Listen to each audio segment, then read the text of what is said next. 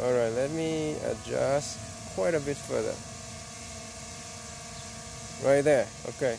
So you can see thermal view and then daylight view.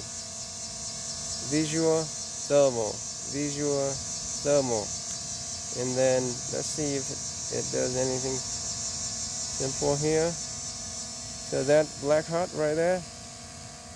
Okay, black hot. Alrighty. Okay.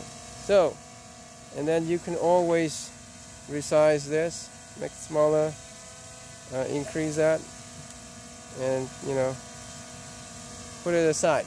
So this is what it looks like.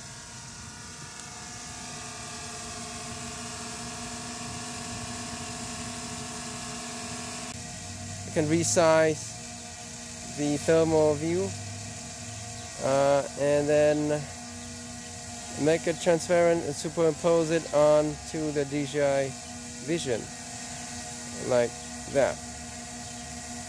And then what happens is you can have the thermal vision on top of the normal vision.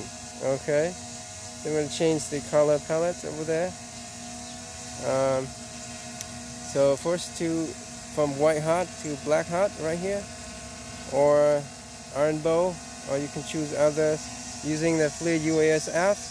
It's a FLIR view camera on a DJI Mavic 2. Alright, so